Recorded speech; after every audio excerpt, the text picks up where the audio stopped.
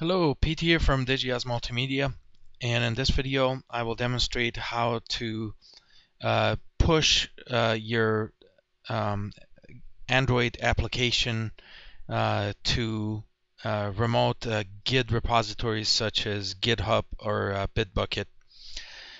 This video assumes that you have Eclipse, the Android developer tools, and the eGit and Eclipse plugin already installed and configured, and that you have a project that you wish to add to a remote repository that is already under local Git source control. If you don't have either one of those things, please view my previous videos.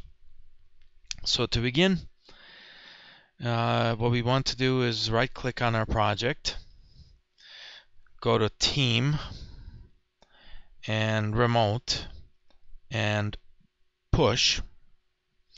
This brings up a window which we will use. So for the purpose of this demonstration, I have a remote repository already created with GitHub, which is the following. So I'm just going to right-click, copy the link to my repository and paste it in here. And notice that it updates host and repository path automatically for you. So I have to enter my username and password,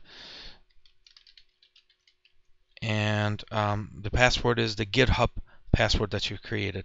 So you have to make sure that we enter the password correctly. And you can check store and secure store. Hit next.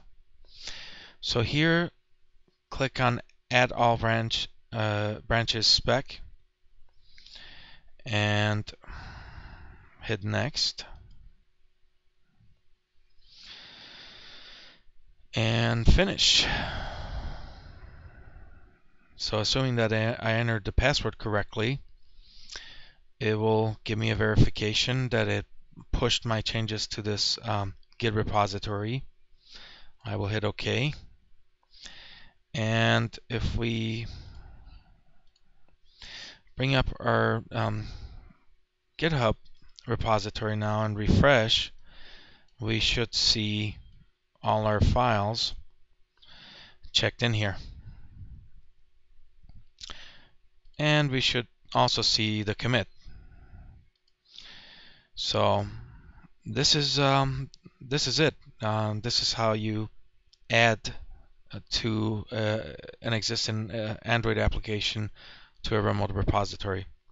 I hope you found this video useful, and feel free to subscribe for future videos.